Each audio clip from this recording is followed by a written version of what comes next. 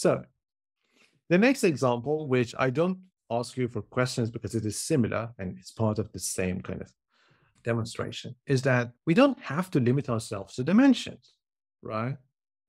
Now I have breakdown by source, breakdown by medium, it becomes medium, breakdown by campaign. And you already know I'm using tables at the top, right? But I can use the same methodology to create metrics, to allow them to change the metric. Yes, they want to see from country, but what metrics do they want to see per country? Sessions, page views, users.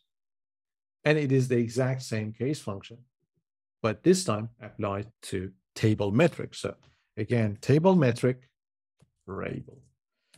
Table metric created the same way, a parameter, text, some available values.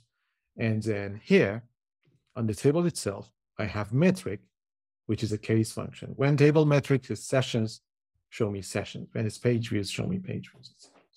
And you can see that I'm already trying to recreate Google Analytics interface here. So you can select a dimension. You might be able to select your secondary dimension, tertiary dimension, the fourth dimension, which I don't know how to spell in English. And you can apply different metrics as well. So you can choose whatever kind of data you want to apply in a metric. And it's nice to just don't overuse it. But sometimes, especially recently, I found it valuable. The CFO of a company that we work with, they wanted to see different metrics for different stores that they run on different date ranges, but they didn't want different pages. Yeah, okay, can it be a drop down that I just choose my metric? And because I already knew how, I said, yes, it can be.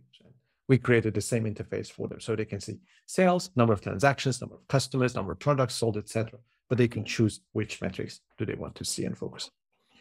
That function is similar to what would be optional metrics that can just add it there, but then they can click the button on top, but it's just more obvious that they're there. I always find that the optional metrics is so hidden. Is it hidden? It is hidden. Unless you know.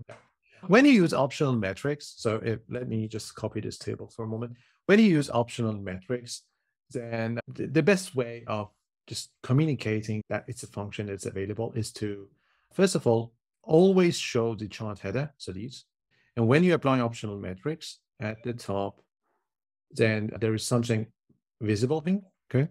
And then you need to put some text here. So select your metric. And now it's within the interface. It shows them what they can do with the table. Okay. Yeah. Cool. Otherwise, yeah, you can use this if you have the bandwidth to create these kind of fancy UX on all of the reports. And yeah, do it.